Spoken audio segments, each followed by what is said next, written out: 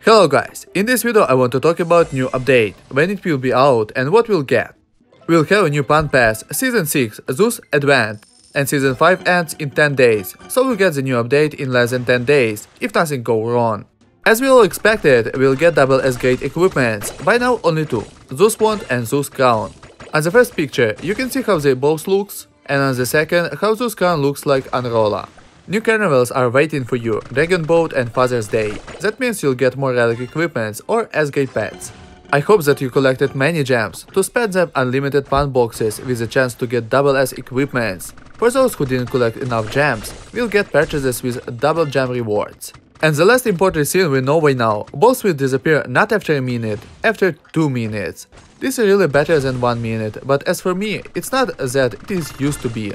I like to do a huge combo, it was the greatest feature in the game, and they just took away it from us.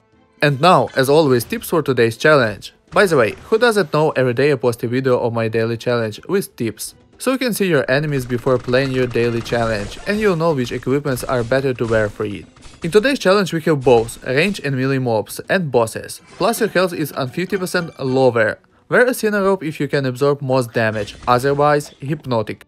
I recommend to use a legendary Air's Crown. Until you meet the first boss, your health might be on 50% higher and you'll get plus 15% attack.